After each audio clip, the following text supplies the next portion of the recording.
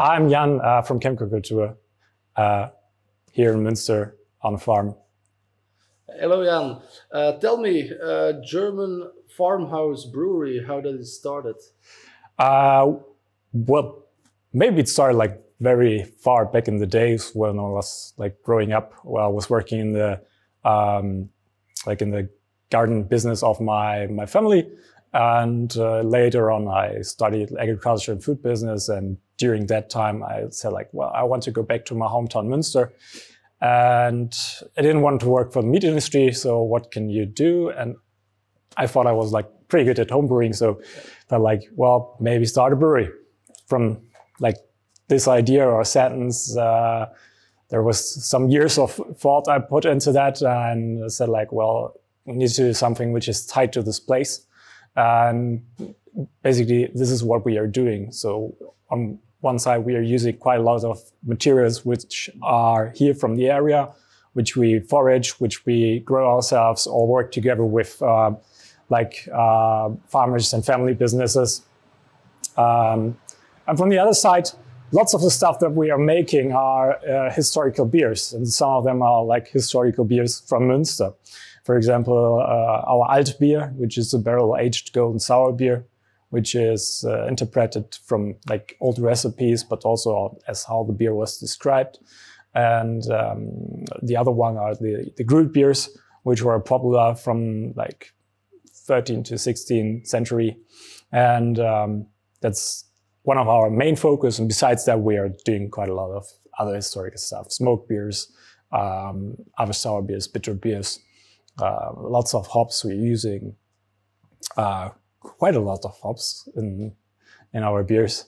And everything's like whole cone hops, and real herbs is like not pulverized or something which is kind of like too much processed. So we have lots of like the real material inside. Yeah. Tell me, you also make pâté, make cheese. That came in the beginning also as the idea of I want to have more natural and local products? So what we are doing is like making the bread ourselves, and now we start to experiment like making our own mustard. That's something like where we think we can do this here in the brewery. But we are not making cheese here, but we are working hand in hand with a local goat cheese maker.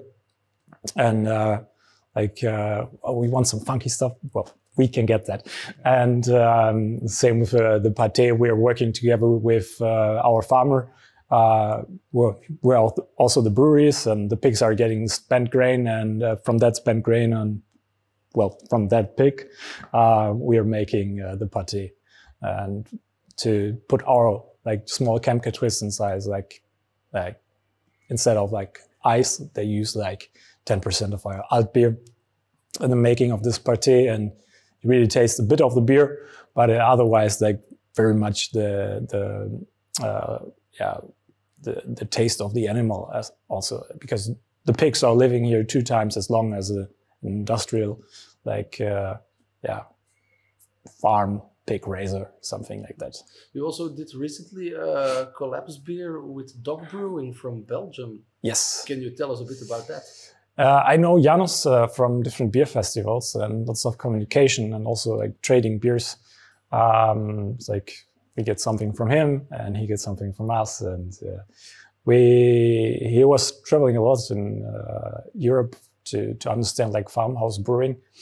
And I wanted to get to know him and say like, well, you need to come here for some days to see what we are doing. And also you can tell me more about what you learned at other breweries. So he had lots of stories to tell from his travelings to Eastern Europe, where farmhouse brewing is still alive. And that was very interesting 2 days that we had. And one day we brewed a collab with our historic Chevalier barley. It's a barley variety which is grown here in the area. And I think it's very special because last time it was used 100 years ago for brewing. And we want to revive those old varieties because they have more taste, they have more protein, and they're also much more sustainable. So the normal rootings of like barley are like this. And the historic varieties go much deeper And if you have a dry summer, those varieties really show off what they can. And I think it's nice to use this. So like Chevalier barley, lots of Belgian hops from Hoppenkreuz. It's an organic farmer. We use their Spalte Select, and we can probably dry up this beer with some Mercure, and it's going to be interesting. Final question. What are your hopes and plans for the future with Kemp? So hopes and plans for the future. Well, everything is like a long-term project what we are doing. So if you are having beers which like mature between 5 months and 2 years, then you need to plan ahead. So what we want to do is clearly make more beer, but also make more cider. And if it's feasible and like in the long run, have like an own orchard where we have our trees of old apple varieties and some cider varieties. And then to close the circle with the brewery, like having like sheep under the trees, which are eating the grass, but also spent grain. We want to process those sheep and it's like building a farm. So that's our long-term plan.